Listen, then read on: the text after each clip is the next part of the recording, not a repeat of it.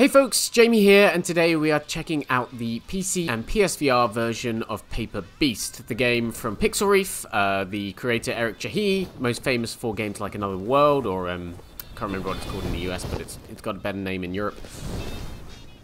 This is one of our favorite VR games of the year so far. Came out on PSVR a couple of months ago, now coming to PC VR as of today.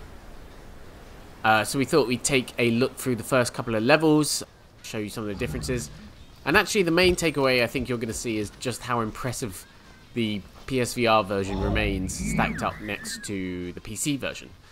So I mean, pretty much the entire difference we're going to be talking about and that you're going to be looking at as we play through this is that yes, it's a little sharper on the PC screen, and bearing in mind I'm also playing on a standard PS4 here, not a PS4 Pro, but in terms of like texture quality and character models and whatnot, it's actually very similar. I do spot just a tiny bit more detail on the PC version of the game.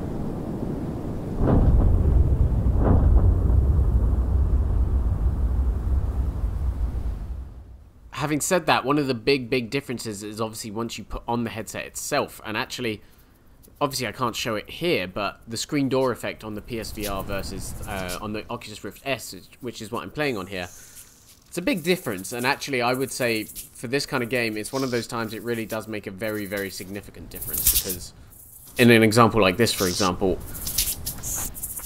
getting right up close with that little alien monster thing, it's just that tiny bit more immersive and convincing when you're using the Oculus Rift S. So, I mean, ultimately, if you have access to both versions, I would definitely say get the PC VR version. There's actually, we're going to talk about one other big benefit that PC VR users have in a second. But again, just to stress, this is absolutely one of the best VR games of the year. It's an incredible virtual safari experience. It's got some kind of puzzle mechanics to it, although it's, you know, I guess you'd consider it more of a walking simulator than you would actually a full game. But if that sounds at all interesting to you, I would not let that stop you. I think this game's absolutely incredible.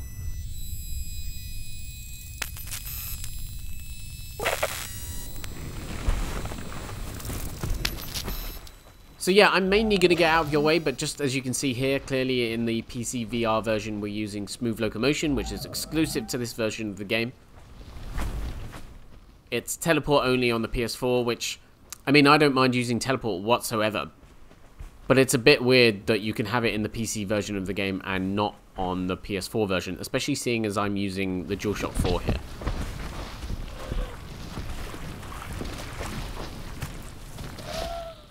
But as you can see, the game's visual style kind of benefits on PS4. We're getting up to these four-legged guys here who are, they're a real treat to play around with, and it's just the same, essentially. It's a little blurrier on PS4, yeah, it looks a little more washed out, I guess you would say, but really there's no huge differences. So what we're going to do is just kind of play through some of the section of the game. I'll leave you to it, and I'll catch up with you at the end.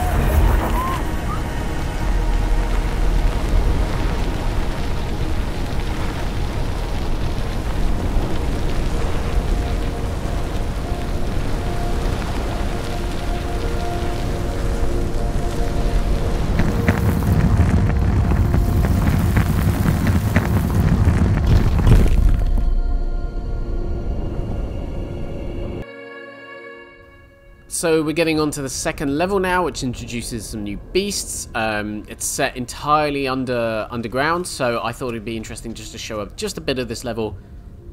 You can start to see some of the kind of lighting differences in the two versions of the game here. Again, not a heck of a lot, and it's more to do with the more washed out palette on PSVR.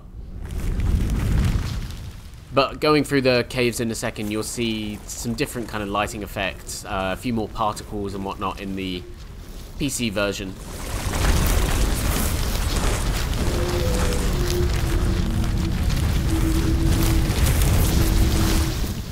But overall, as I've said, just a lovely, lovely experience, however you're going to play it.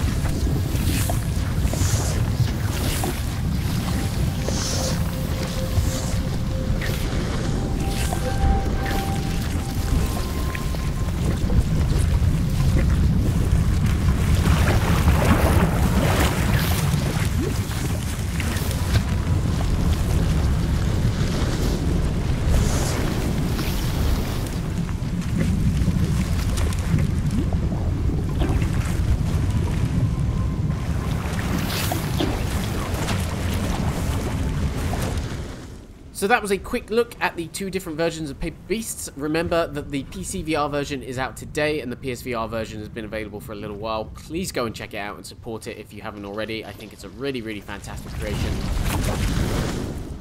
And if you like the content, please, of course, don't forget to comment, like, subscribe, and hit that notifications button.